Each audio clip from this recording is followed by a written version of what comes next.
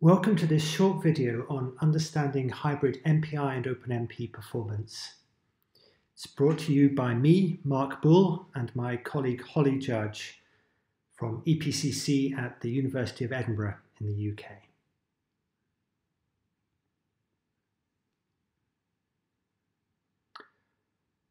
So hybrid MPI plus OpenMP applications are becoming increasingly common on high-performance computing systems. And that's because, compared to pure MPI, it can both reduce the memory usage and/or improve the scalability of the application. And from a programming point of view, the semantics of combining MPI and OpenMP are really quite straightforward. And that's especially true if there are no MPI calls inside OpenMP parallel regions. However, we need to choose how many OpenMP threads to run per MPI process.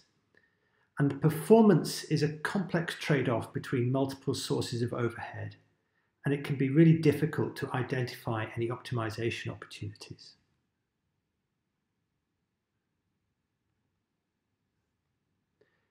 So let's start by looking at some of the potential advantages of combining MPI with OpenMP. Well, first of all, one of the important motivations might be to reduce the overall memory usage. This is because we can get by with fewer copies of replicated data structures. So this might be some large global data structure which is replicated across all MPI processes. Or it might just be a function of having halo regions in domain decompositions. So by having fewer MPI processes, we've reduced the amount of data that's required for these halo regions. We might also be able to exploit additional levels of parallelism using OpenMP as well as MPI. And in general, it's easier to do this by adding OpenMP than trying to do it all in pure MPI, where we might have to overcome some quite severe restrictions imposed by the way that the application was originally designed. So from a software engineering point of view, it might just be quicker and easier to add OpenMP rather than re-engineer the whole MPI code. We might be able to reduce the amount of computation because some MPI codes replicate parts of the computation for convenience reasons. It might be possible to reduce the load imbalance. That's because it's easier and cheaper in general to balance load between threads than it is between processes. And finally, we might be able to reduce the communication costs. It's because we can avoid communicating unused data, which happens in some MPI applications, to make the implementation tractable. We can end up with fewer ranks in MPI collective operations, and we can end up sending fewer, though possibly larger, point-to-point messages.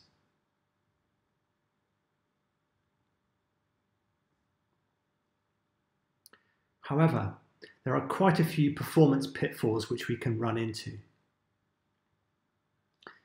Perhaps the most important of these is that most of these hybrid applications are written for simplicity reasons in master-only style. So that means that all the MPI calls are made outside of OpenMP parallel regions. That's simple to implement in general, but from a performance point of view, it means that the OpenMP threads are necessarily idle while MPI communications are taking place.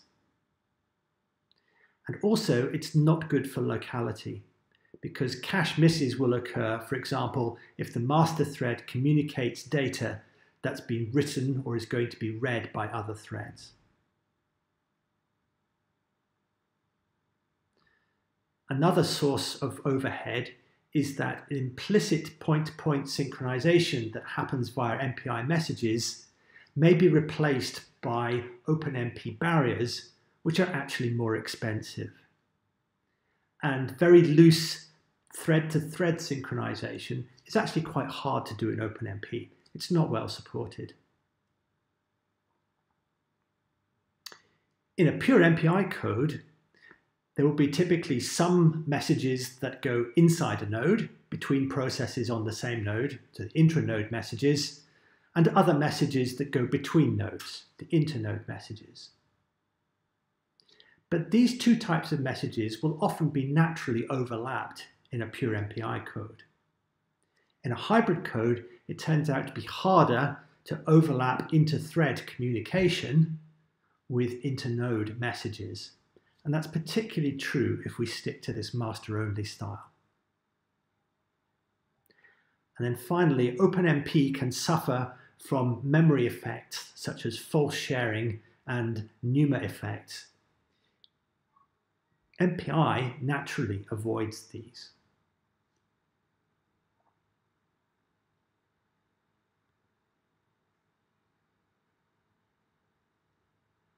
So let's think about what typically happens if we run an experiment where we keep the total number of cores that we're going to dedicate to our application fixed and increase the number of threads per MPI process. So very often what we will find will happen is that the total time spent in MPI communication will reduce. The load imbalance, if there is any, between MPI processes will reduce, and the amount of computation that's done may overall reduce. On the other hand, what we will typically see is that the time spent by threads being idle will increase. Thread synchronization time increases, mostly due to OpenMP barriers. If there's any load imbalance between threads, then that will increase with increasing number of threads. And finally, the use of the memory system may get less efficient because of these problems like false sharing and NUMA effects.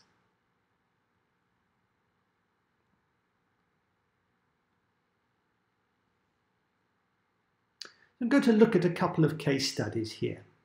So let me first describe the experimental setup we're using. The hardware is an HPE Cray EX system where each node contains 2 AMD EPIC chips. These are 64-core chips, and so there's 2 chips per node, giving a total of 128 cores per node. And the memory system has 4 NUMA regions per socket. So that means there's 1 NUMA region for every 16 cores. There's also shared L3 caches on this chip, so there's 16 megabytes of L3 cache for every group of 4 cores. And the system uses HPE's Slingshot network. In terms of the software, the MPI library we're using is Cray's MPitch2 variant. The OpenMP library and compiler are provided by the GNU compilers. And the profiling tool we're using is Scalaska.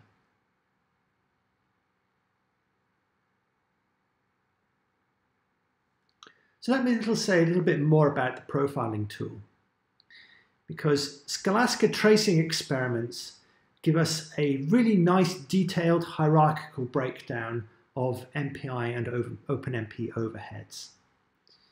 So we can get analyses that look like this, where we have a tree-based breakdown that shows where all the execution time is going in terms of, for example, time spent doing computation versus time spent doing MPI, and that's broken down into different categories. So for this particular example, there's some time spent in collectives, in particular waiting at a barrier.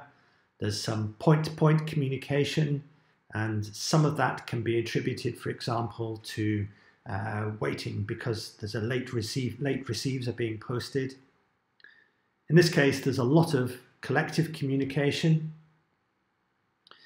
And then there's also the OpenMP overheads.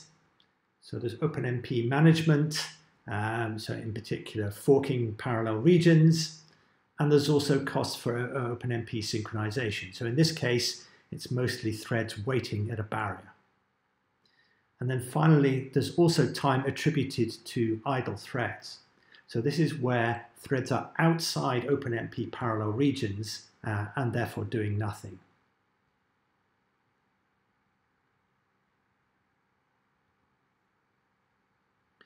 The first case study is an application called CASTEP. This is a density functional theory package. And we're running a relatively small benchmark here. And we can see if we plot the execution time versus the number of nodes that we're running on here, and we run the pure MPI code, so that's with one thread per MPI process, that's the dark blue bars here, we can see that we run out of scalability pretty quickly.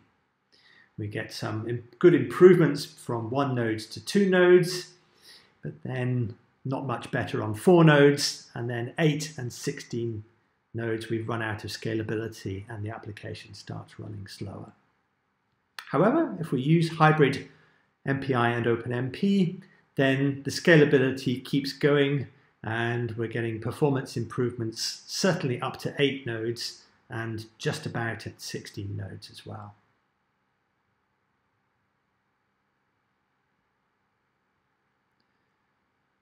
So let's use the Scalaska profiling to try and understand what's going on here.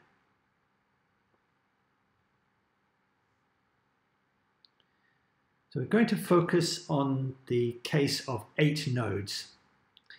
And what we're doing here is we're showing the total time spent in different aspects of the application, so that breakdown that Scalaska gives us, and we're plotting that for different numbers of OpenMP threads per MPI process, and see how these different contributions to the total execution time evolve.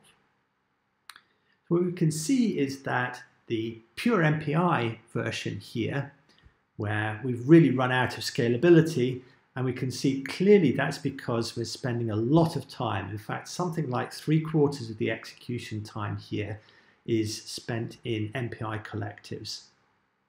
And for this code, most of this time is in MPI all-to-all operations, and these happen inside a 3D FFT library. You can also see that there's still quite a bit of computation going on. And again, a fair amount of this computation is also associated with the 3D FFTs. We can clearly see that as we increase the number of OpenMP threads per MPI process, and therefore reduce the number of MPI processes, that the time spent in the collectives, the purple region here, decreases very dramatically. So by the time we get down to 16 threads per process, we've got 16 times fewer MPI processes contributing to this all-to-all operation, and so the total time that takes is greatly reduced. We also see some substantial reduction in the computation as well. We've reduced the amount of time spent actually doing computing by about 50%.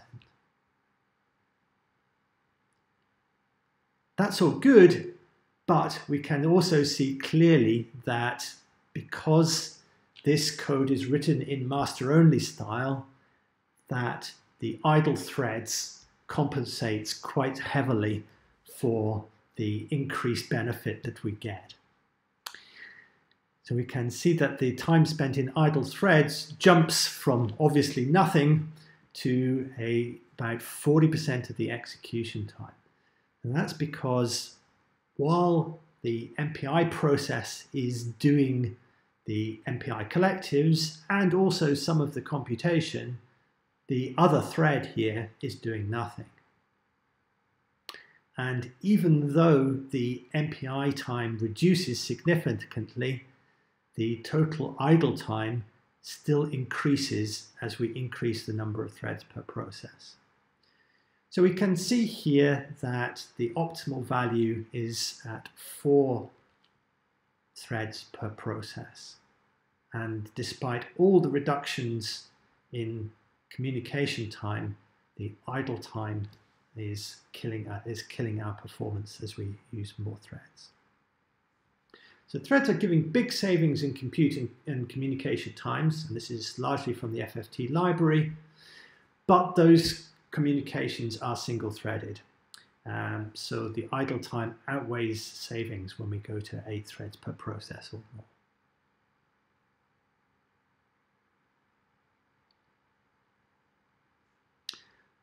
Second case study is CoMD. So this is the CoMD proxy application. This is a classical molecular dynamics simulation using link cells. And our test case here is with a 3-dimensional volume filled with 128 cubed atoms.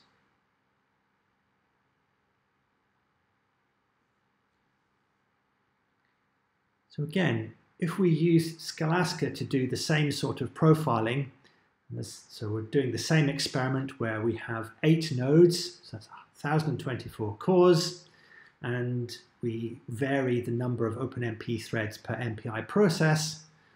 We see somewhat less dramatic improvements here, but we can see that if we go from 1 thread per process to 2 threads per process, the total time goes up a bit, then reduces at 4 threads, and then increases again.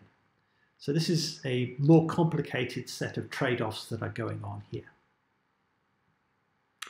So we can see that the blue region here, so this is the amount of computation, does reduce somewhat as we increase the number of threads per process.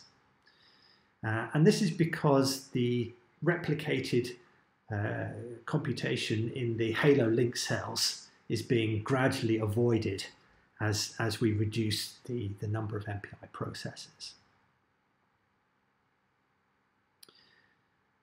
The next largest contribution to the overall time for the MPI code is in MPI point-to-point communications. And it turns out that if we investigate a little bit further, a lot of this time is actually spent in MPI waiting for communications to arrive. And this is the result of some load imbalance between MPI processes.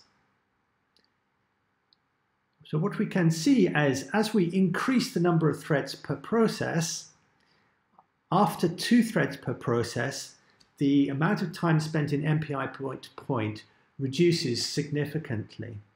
And that's because the load becomes better balanced between MPI processes. If we have fewer MPI processes, it turns out that the distribution of atoms to MPI processes becomes more even.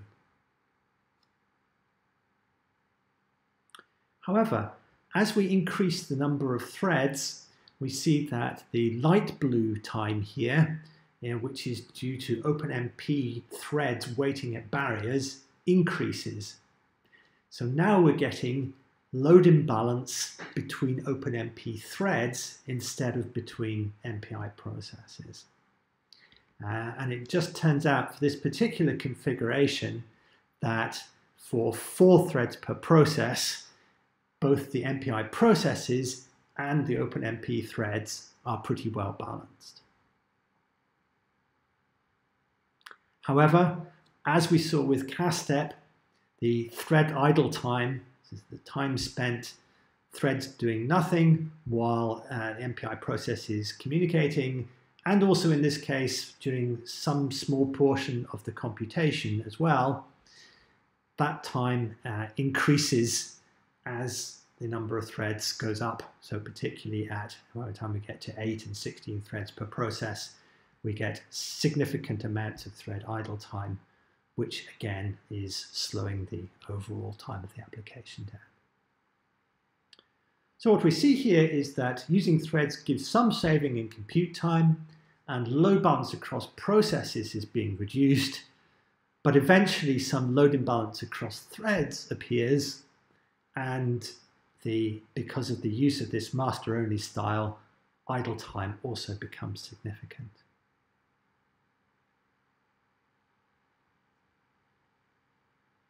So I hope we've shown you that this type of analysis can give some really clear insights into the behavior of hybrid MPI and OpenMP programs and help us identify the performance issues and potential optimization opportunities that there might be in this type of application.